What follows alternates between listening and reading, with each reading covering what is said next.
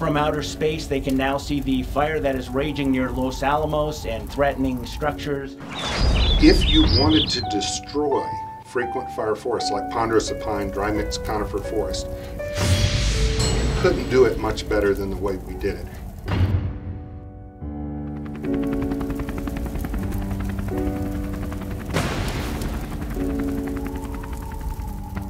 Those of us who are here now have a responsibility. We always say to try to make it better. Frankly, it's getting worse.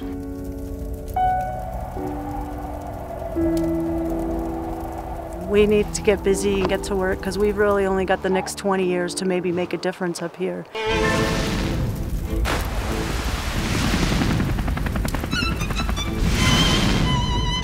Few places mark time as dramatically as the Grand Canyon, but our western forests have been around for millions of years. They've survived broad changes in temperature, drought, even ice ages. Today, these ecosystems are in widespread decline, facing perhaps their greatest challenge yet.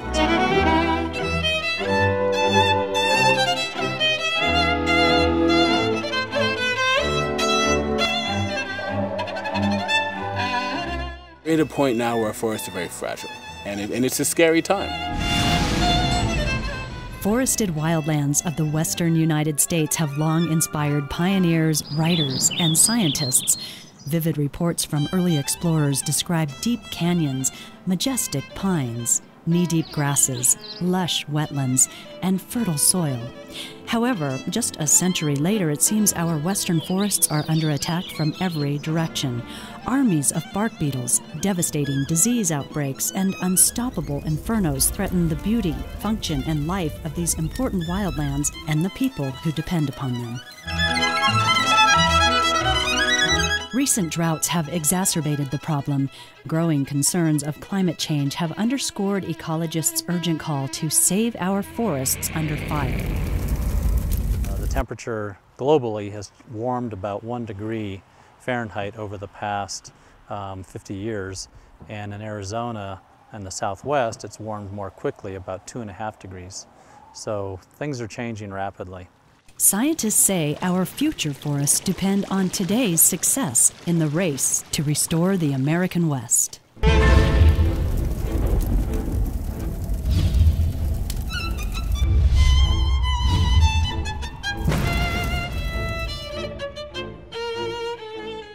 Just north of Flagstaff, Arizona, the G.A. Pearson Natural Area serves as an outdoor laboratory for forest research.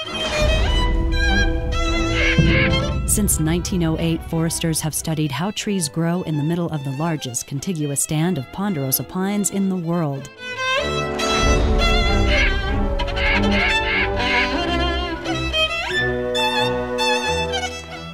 But these sometimes fall in the traps too, and we collect everything that falls. Regents Professor of Forest Ecology, Dr. Wally Covington, is the Executive Director of the Ecological Restoration Institute at Northern Arizona University. So it allows us to look at the return of nutrients. He has devoted a lifetime to the understanding of forest ecosystems that have evolved with fire. We protect the old growth trees, so that then sucks the water. To measure that, we use these soil. Started principally by lightning, fire was a frequent visitor here. It would creep along the forest floor, burning up dead logs, pine needles, and other forest debris. It was fire that kept trees from crowding each other out. It revved up the resin flow and the vigor of mature trees, making them stronger, thicker, and more resilient. Before pioneers arrived, openings took up far more of the forest than the trees. Grasses and wildflowers had plenty of room. What has happened during the last century has changed the natural processes and structure of the forest. Researchers say too much livestock grazing early on ate up the grasses. They used to carry the frequent low-intensity surface fires that once rejuvenated grasses and wildflowers and thinned out overly abundant conifer seedlings. Big old-growth trees that grew in groups were removed by heavy logging. Fire, seen as a threat to lives and property, was put out as soon as it got started. And all over the West, young trees became established, choking out the landscape. You can see how dark and closed in these forests have become. Where there were once 15 to 30 trees per acre, there are now hundreds, in some cases even thousands, all competing for water, sunlight, and nutrients. The loss of grasses and wildflowers, the addition of more trees, and the abrupt ending of fire added up to a deadly combination. And this is probably the original scar that came down was a lightning strike. As ecosystems weakened, symptoms of an unhealthy forest began to appear.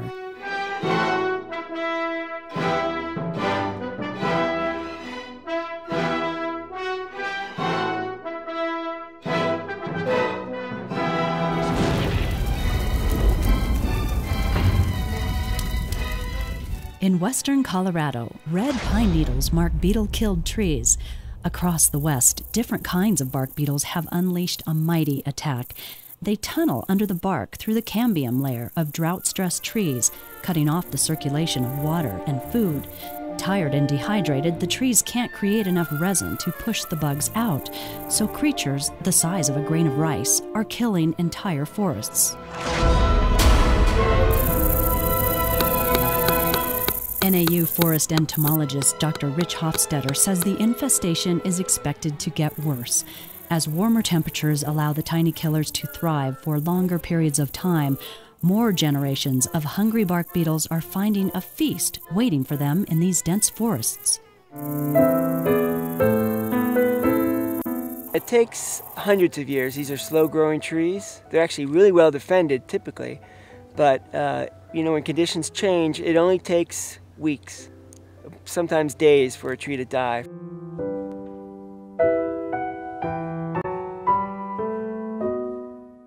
In addition, unprecedented disease outbreaks have wreaked havoc in the woods. Aspen groves are a favorite attraction in the fall as their delicate leaves light up the hillsides with shades of gold and orange. But these vibrant trees are fading away in disturbing numbers at lower elevations. Foresters are calling it sad or sudden aspen decline. It is a sad sight indeed.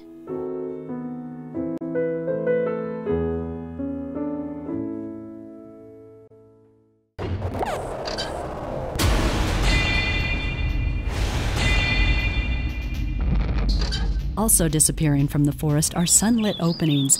Trees encroaching into meadows are shrinking open spaces, taking up water and drying out wetlands.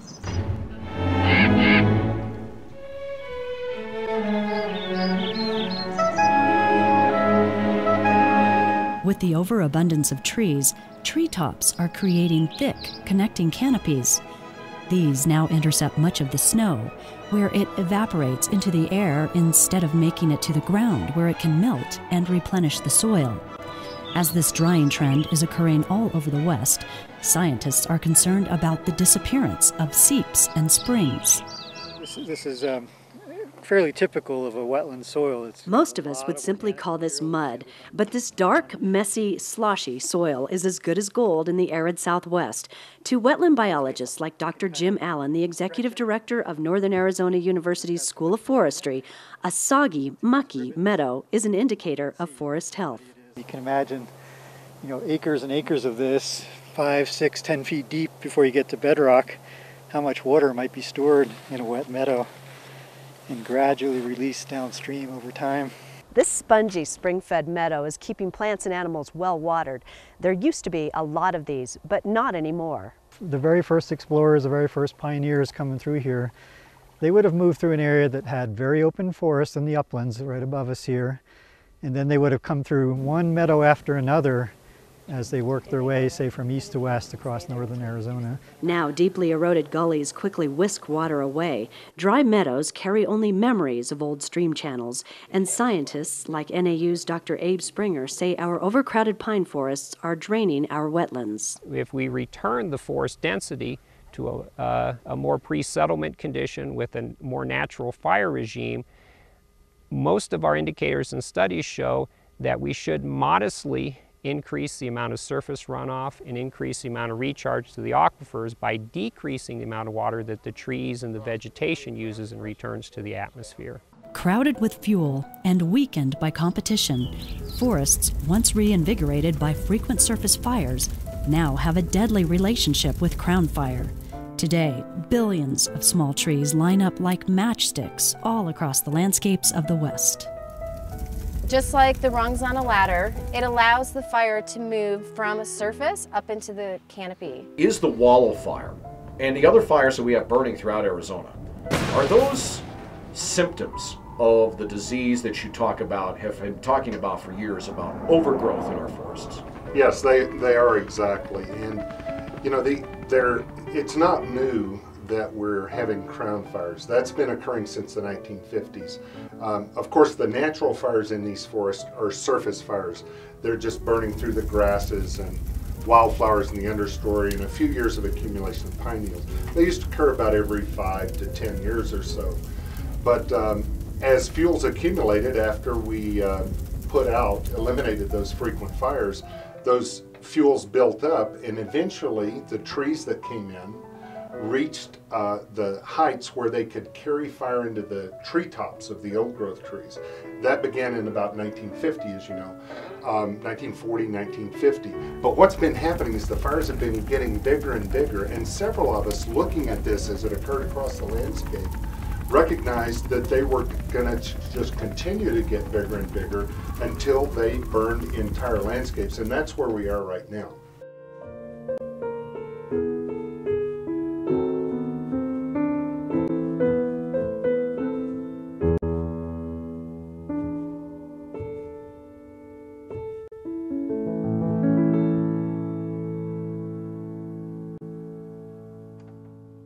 New Mexico and Arizona experienced their largest forest fires in history during the summer of 2011. The Las Conchas fire near Los Alamos burned some 60% of the Bandelier National Monument. It started out, 20 miles as the crow flies from here, something like that, on the afternoon of the 26th of June. And by that evening, it had gone 40,000 acres, which was just unprecedented. And much of that was really, really severe. Within the next few days, it had gone 156,500 acres. Pushed by 40-mile-an-hour wind gusts, fires like the 2010 Schultz fire on the San Francisco peaks above Flagstaff can rip through 15,000 acres of important watersheds in a matter of days.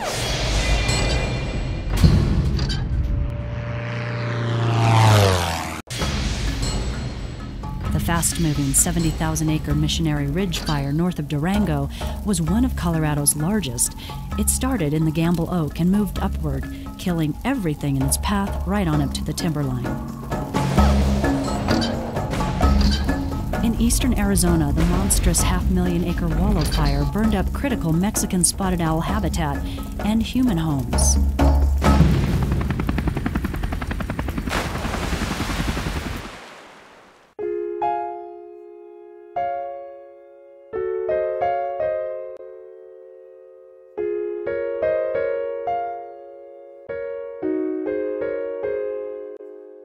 United States Senator John Kyle has been a longtime advocate for the science behind forest restoration.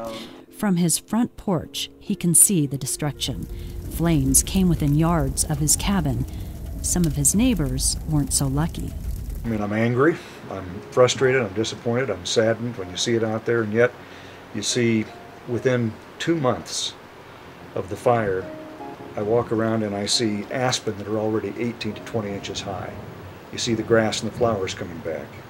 And so there is a regeneration that occurs. The aspen certainly will be back quickly, but how many generations will it be before the same kind of thing that I've been able to enjoy will be available for great-great-grandkids? It'll be at least 3 or 4 generations, I suspect.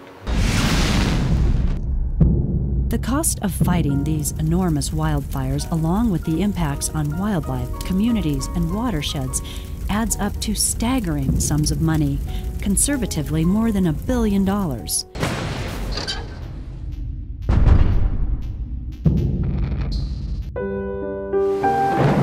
Following these huge fire events are damaging and deadly floods. They carry ash, silt, boulders, and logs, and clog up water sources below.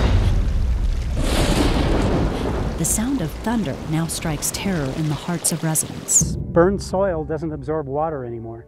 It repels water, it's hydrophobic. Silt, debris, and boulders carried by floodwaters have taken out this alpine home. It moved the foundation, tore out the walls, and pushed rocks into the structure. This kind of mortality that we're seeing in here is completely unnatural. A lot of people focus on just the immediate impacts of these large unnatural fires that we've been having, and that's devastating. It's devastating, of course, immediately to wildlife habitat and to human habitats, but there's a secondary impact that people are often unaware of, and that is that we start having major flood events.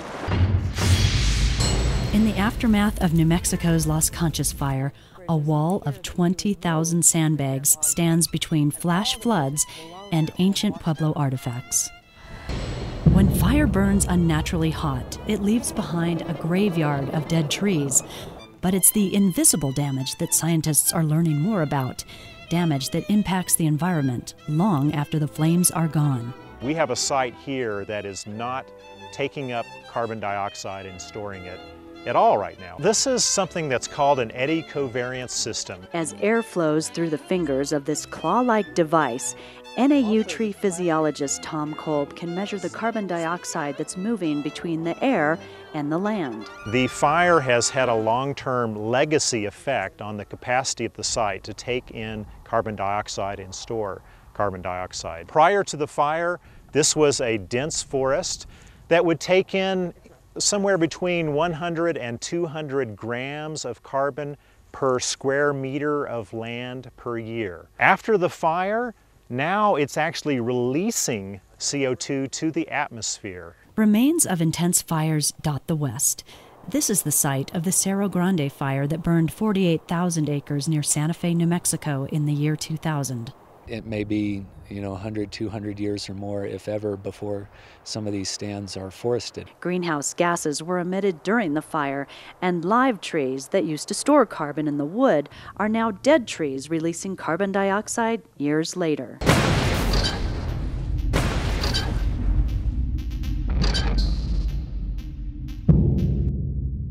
With an estimated 300 million acres of fire-adapted forests in North America on the verge of collapse, ecologists, educators, environmental activists, loggers, ranchers, and elected officials, along with foresters and other conservationists, are forming an unusual alliance. Across the West, people are coming together to solve the problem on scales never tried before. To hold it in place and to Providing millions of dollars to help support these collaborative forest landscape restoration projects is the U.S. Forest Service. Southwestern Regional Forester Corbin Newman says these projects must mimic the size of today's wildfires to be effective. This program gives us the opportunity to look at a broad section of land, that a landscape, if you will, that is of the scale that you can really make a difference, that a system can have all its pieces and parts, and we can truly build into it the resilience to deal with some of these impacts. In the Sierra National Forest near Fresno, California, foresters say this is what successful collaboration looks and sounds like. Did you copy that? Picking through 157,000 acres, the community is committed to protecting the forest and homes. It's a phenomenal project. The Dinky Project is one of the nation's collaborative forest landscape restoration projects. High Sierra District Ranger Mose Jones-Yellen says this area is in the wildland-urban interface. That's where homes are built right into the thick of the woods. We're bringing together a whole series of different stakeholders, different interested parties, and with that group of people, we're looking at 10 years worth of restoration projects in a particular spot in the forest where a lot of different interests meet and where management historically has been somewhat complex and somewhat contentious. In the past, some of our projects have been held up by timely and costly litigation because our planning may not have had enough involvement or buy-in from our public. So by doing a collaborative, we iron out all of those issues beforehand so that once we have a plan in place, we can move forward. And that's exactly what we've been seeing here on the Dinky Collaborative Project. Kirby Mullen says the forest had become so overgrown, it was difficult to find this road. We're taking out some of the smaller trees and producing a product with it. The other thing too is there's people employed in our sawmill, probably 130 of them, that are getting jobs because this is one of the jobs that we're doing. One of the challenges of thinning the High Sierra and other forests is making sure animals like the Pacific fisher have what they need to survive. Using transmitters that pick up signals from GPS collars on fishers, wildlife biologists from the Pacific Southwest Research Station are studying how these mammals are using restored areas.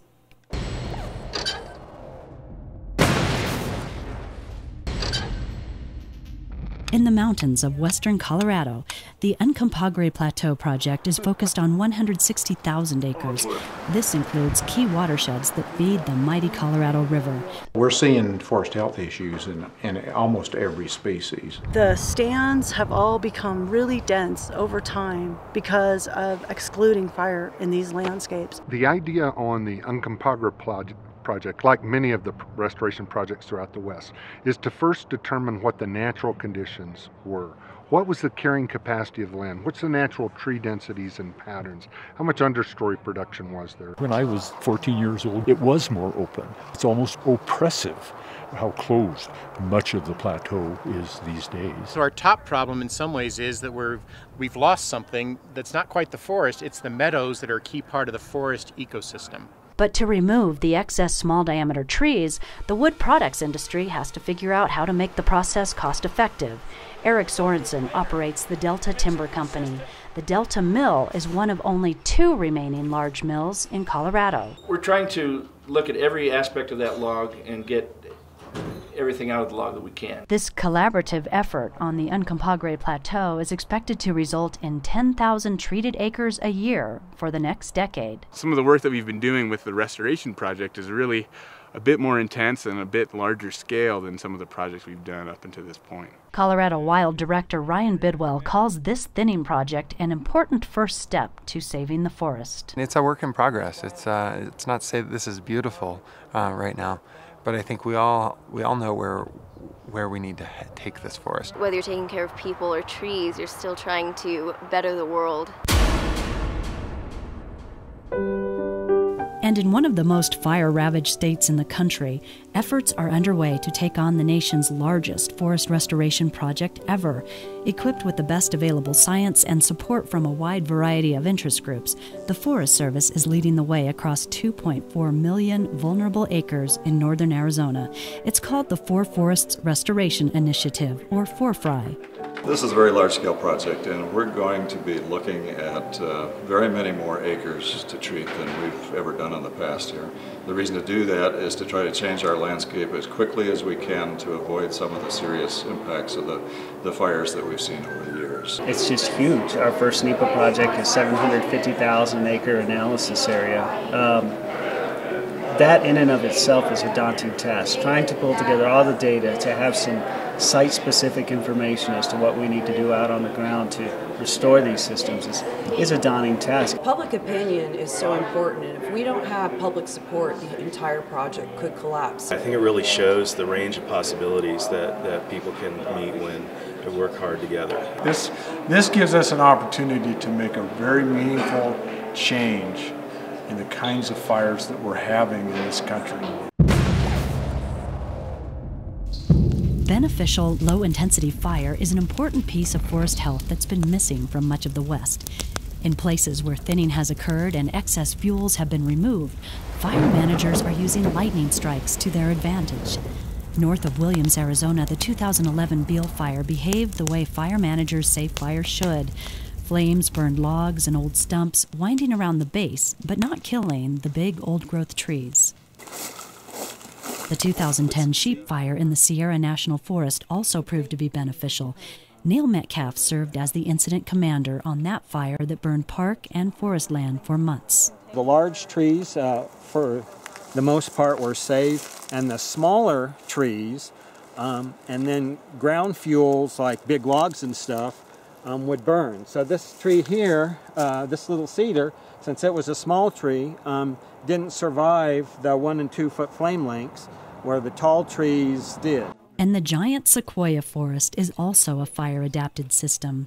Sequoia and Kings Canyon National Park fire education specialist Deborah Schweizer says prior to returning fire to this forest, baby sequoias were missing from the ecosystem. The significance of giant forests for us is it's one of the areas where we have gotten very close to restoring fire to its natural regime.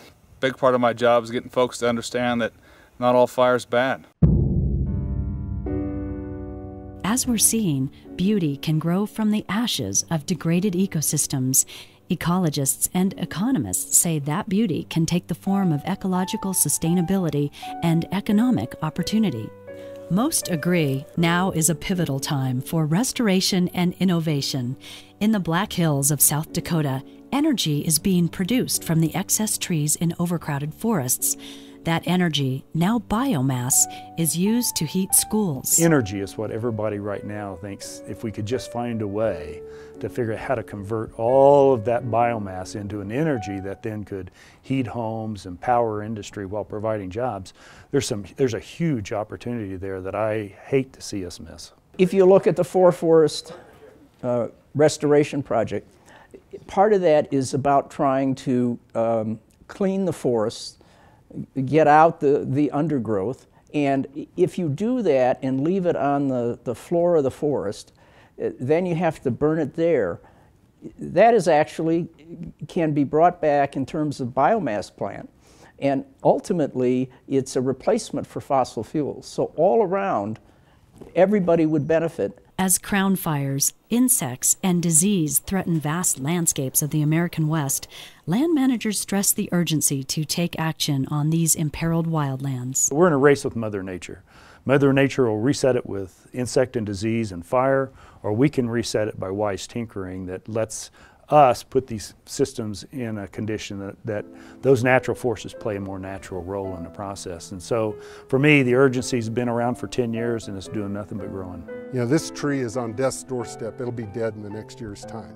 Scientists say restoring ecological and economic health to these forests under fire is so critical to the American West that it requires a national laser-like focus, a focus that involves an understanding of ecological processes, objective use of the best available science, treating landscapes at the scale of today's wildfires, returning low-intensity fire to the land, finding uses for small-diameter trees, ensuring a steady wood supply for wood and biomass-based industries, and developing new natural resource-based jobs.